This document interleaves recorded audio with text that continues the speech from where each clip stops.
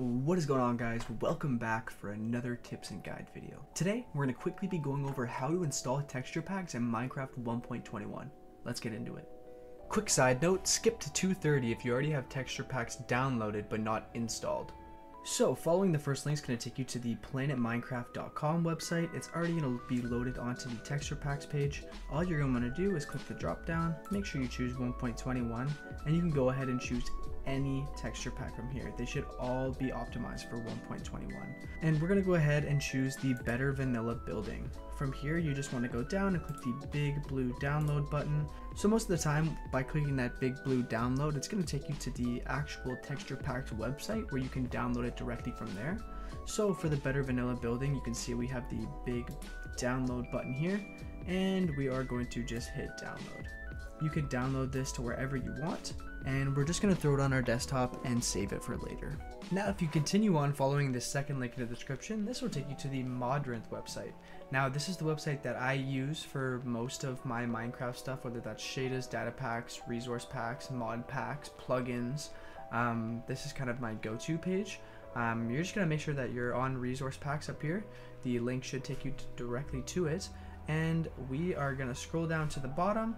Make sure that on the left side for Minecraft versions you have 1.21 chosen, and you can go ahead and choose any texture pack from this page. We're going to go ahead and choose the default HD pack. Now, the nice part about this website is that you can download the versions directly from the site. You can just make sure here that it's for Minecraft 1.21, and we're going to go ahead and click the big green download button. Save that to wherever you want, and we're also going to throw that on our desktop for after.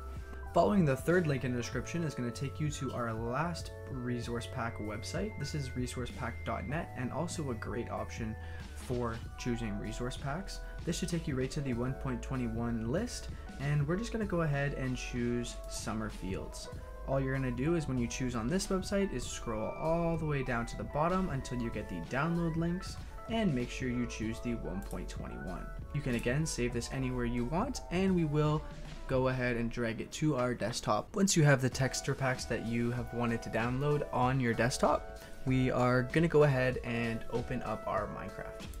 So our Minecraft is open up here, and all we're gonna do is head to options and resource packs. Now from here, what you can do is drag and drop those files that you've downloaded directly into Minecraft, or you can go ahead and click open pack folder, which will open up your folder, and you can drag and drop directly into this folder.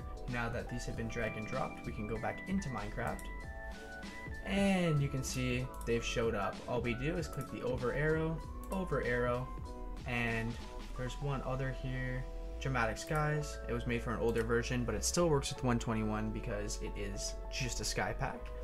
And once you have arrowed over all the texture packs that you just downloaded, you can go ahead and click done. It's going to load them up into the game, and from there we can go into our single player world and check out all of our new resource packs that we just downloaded. And now that our game's loaded up, we can see that all of our new texture packs have been installed and added to our game.